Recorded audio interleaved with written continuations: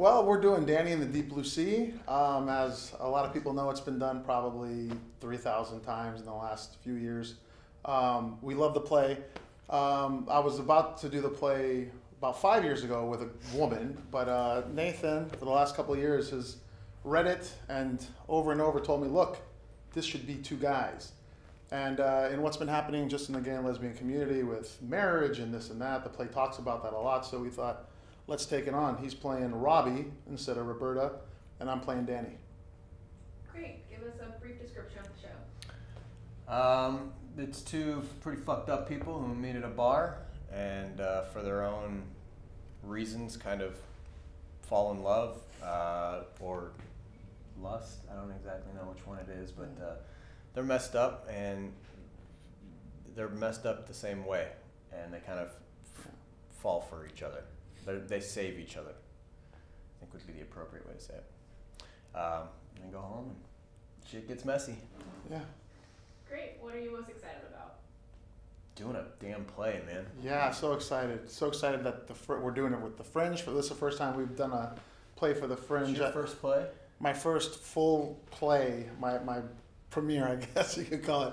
But I've done a lot of improv and things almost with the Fringe that a lot of my friends in my improv group have done, but this is the first time I've done the Fringe or this is my first time premiere. being a Fringe festival for me too, and excited to do that. It's been a few years. Been working in movies and TV, but theater it's good to get back. It's exciting. Awesome. What's your favorite line? Go ahead. From Danny in the Deep Blue Sea. I say, get off my case, bitch. Not like that, of course, but it's pretty cool. I guess that's my favorite line too. You see? It's a great line. Great. Well written. And give us a hook for your show. Why should we come? Danny in the Deep Blue Sea, gay play, first time ever. Twist on Shanley's classic, and hopefully he won't hate us for doing it because he didn't give us permission.